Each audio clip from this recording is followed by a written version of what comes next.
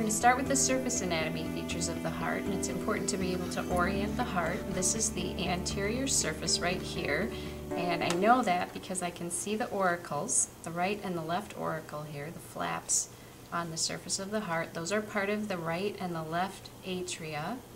Between the auricles you see a major artery right here, cutting towards the left side of the heart, and this is the pulmonary trunk. This is an artery that sends blood away from the right side of the heart into the lungs. So the pulmonary trunk is actually sliced open, and we'll look at the valve inside that vessel later. So you have the two upper chambers of the heart, the right and the left atrium, and below the atria you have the right and the left ventricles. So the right and left ventricles are very different in size, and this right ventricle is almost like a little pocket up above the very muscular left ventricle. What you see between the two ventricles is a distinct depression here, and this depression is the anterior interventricular groove or sulcus. Within the interventricular groove or sulcus, you have major branches of the coronary vessels in general. Alright, getting back to the front surface of the heart, one thing that you can see on surface anatomy is a very opaque little skin sticking tightly to the organ. This is the outer layer of the wall of the heart, and it's the visceral pericardium, also called the epicardium.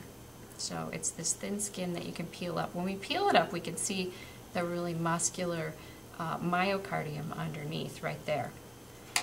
I'm going to turn the heart to the back side, and one thing I want you to notice is you can't see the auricles anymore, but this lighter colored area up above, these are where your right and your left atrium are. We're on the back side now, and you can see the muscular ventricles below.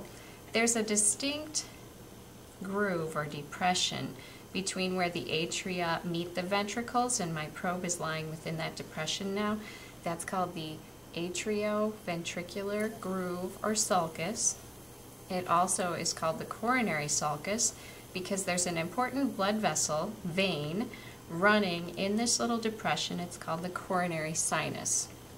You can't see the coronary sinus, but it lies right in this depression, and it brings deoxygenated blood from the heart wall back to the right side of the heart. And we're going to see that in another segment.